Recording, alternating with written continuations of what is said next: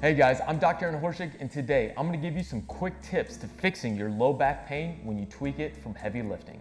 Get up and get down, get up and get. Alright guys, so you just got done with some heavy lifting and your back is on fire. Now, most of the time when we have back pain as strength athletes, we want to get rid of it as quickly as possible. What are we told? Conventional wisdom would tell us we need to stretch it away. So we get down on the ground and we do what? We pull our knees to our chest like this.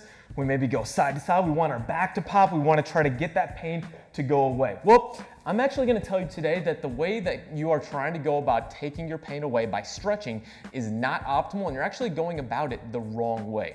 Here's why. Whenever you have pain in your back, and this is most of the time as a strength athlete, it's due to something that's occurring at your spine. Now, this could be a facet injury, a disc bulge, it could be an end plate fracture, but something that is deeper within your spine, in your anatomy.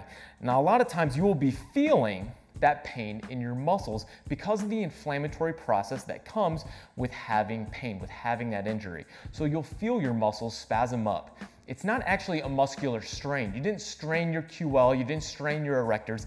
They are just very, very tight and painful because of the inflammatory process of the injury that is occurring deeper. Now, when you do like that double leg knees to chest, pulling your knees to your chest and trying to stretch it out, you will sometimes get a temporary decrease in pain because what you're doing is you're activating stretch receptors deep within the muscles of your low back. When these stretch receptors are activated, they change the way your brain is sensing and communicating with your muscles, and you get a temporary decrease in pain. But what you're not doing is fixing the problem. So what we're going to do today is talk about what the first step should be to fixing your low back pain when you tweak it from heavy lifting. Now, what I want you to do to start is try this simple test. This is something that I learned from Dr. Stuart McGill. We're going to do a compression test to sort of help you figure out how your pain is presenting. I want you to sit on a stool, on a box, and you're going to sit with a good upright chest position, good posture. And you're going to pull up as hard as you can. Try to compress your spine straight down. Did that create any pain or make it worse? Now, most strength athletes will have pain that comes out like this. They will round your back and then pull up. That will increase pain compared to this position. Now, this is obviously a generalization. Sometimes there will be different, but often what I see is this flexion and compression-based pain in strength athletes, my weightlifters and powerlifters. What we're doing when we do that is we are rounding the spine slightly. So often with good posture, we have this slightly lordotic curve, so a slight curve in the spine. And when you flex and round and then create compression by squeezing down, that is triggering your pain with this test. So that tells you you have a flexion intolerance. The movement of flexion on your spine is triggering your pain. This is common when people have pain that's triggered when they're doing heavy deadlifts and squats. Now, that is also the same position that you're putting your back in when you're trying to pull your knees towards your chest and stretch that out. So we don't want to mimic that exact same trigger by trying to stretch our low back. So what do we do instead? One of the first couple steps that we can do to decrease pain when you tweaked it from heavy lifting is to lightly mobilize your spine with low load with something called the cat camel. So we're going to move our spine through a slow range of motion that's pain-free, and we're going to do this in a way to help ease some of that tension, some of that muscle guarding.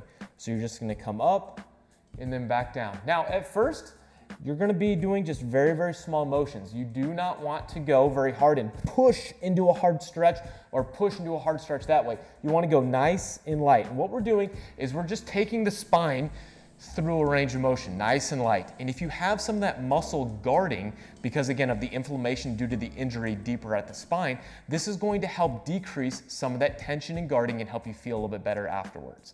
Now that we have that muscle guarding decreased, we want to do a little mobilization for the hips. Oftentimes, back pain that we get in the weight room is related to problems at the hips. Even though you feel your injury at your spine, the problem often started because of something that is imbalanced at the hip. So we're going to work a little hip mobility. What we're going to do is a hip airplane. All you need is to grab onto something for a little balance. You're going to get into a single leg RDL position, and then from right here, you're going to twist open the hips and then close the hips just as far as you can. Now, when you open the hips, you're gonna feel a light stretch deep inside your joint. And then when you close the hips, you'll feel a light stretch in that outer part of the hip right here.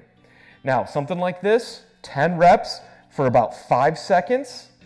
And again, this should not create any pain in your low back. We're just mobilizing the hips, so make sure that your core is braced while you do this. Now, the other thing we need to talk about is not just what you're doing for exercise, but what you're not doing outside of the gym. If you have pain that is created when you are flexing forward, so if you go to pick up a weight, even when you think you're doing it correctly, and ooh, right there, that's tweaking my pain again, we want to think about moving a little bit differently in a way that will take stress off our back. So anytime you are bending forward, I want you to put your hands on your thighs, and what that's going to do is increase a little core stability. We're moving about our hips, and from there, we're able to pick something up off the ground with less strain on your low back. Doing things like that throughout the day, whether you're picking something out of a fridge, bending forward to spit out while you're brushing your teeth, will decrease the amount of triggers that are placed on your back and help you wind your symptoms down. So right there, we have our different steps. We're not going to stretch our back because what that is doing is providing us temporary relief by increasing and activating stretch receptors in our low back. Instead of doing that, we're just going to lightly glide your spine through a range of motion with the cat camel to help decrease muscle guarding and improve a little bit of that range of motion when everything is so locked up. We're then going to improve hip mobility with the hip airplane, and then we're gonna think about moving differently. So anytime that you are bending forward, you're gonna push your hands into your thighs so that you can keep your core braced and move about your hips when you're picking anything up. Other than that, my 2 steps on top of that would be glute bridges to activate your hips, and performing the McGill Big 3, which I have another video on my YouTube channel. Go and check that out for a way to fully do the McGill Big 3 to stabilize your spine. Now, if the box stretch that we did earlier, the box test, did not elicit any pain, I want you to go to my website, SquatUniversity.com, and there's a blog article called How to Screen Your Low Back Pain.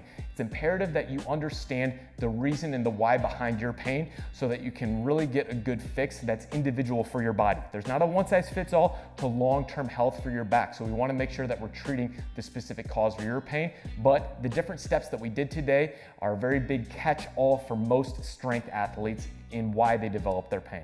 So I hope you guys got some value out of this video today. If you did and enjoyed it, please subscribe to my channel. Please like the video and share it with your friends and family. If there's any questions that you want me to answer in next week's video, please comment below and let me know. Until next week, guys, happy squatting. They say that energy flows where attention goes, so I pay no mind. Why waste my time with all these negative cats scratching? So caught up in their egos, these people have lost.